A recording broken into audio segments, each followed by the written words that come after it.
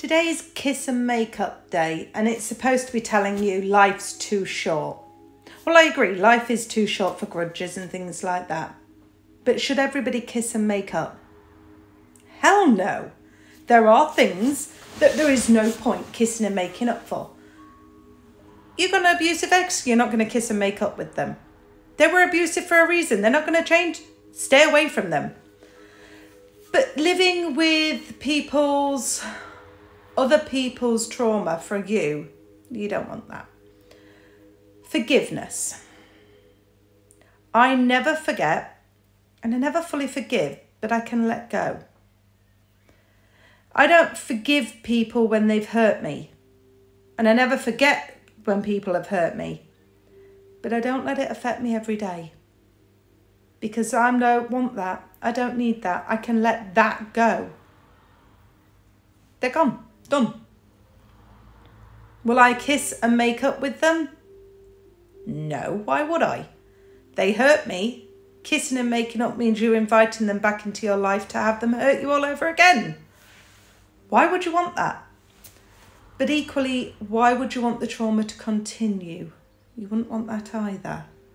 So sometimes you do have to get some therapy to deal with trauma. Always. If you have got trauma in your life and it's holding you back and it's affecting you on a daily basis, go and get some help with it. And that isn't about kissing and making up. That's about getting some trauma to help you. And if you want to forgive somebody, forgive them. If you want to have somebody back in your life, let them back into your life. Kiss and make up. But don't do it because there's a day. Don't do it because somebody tells you to, especially if it's a faith or something like that. Don't do that. Do it because it's what you want. I actually made up with my own family and I invited them back into my life. But I did it on my terms. And it's worked. But if it didn't, I know exactly what I'd do. Out you go again. And yes, that's easier said than done. But I wouldn't just necessarily kiss and make up with somebody and forgive and forget. That's not who I am. If you haven't already noticed, I'm very black and white. There's no grey shades. Although I am in a grey clinic. That's quite comedic, whatever.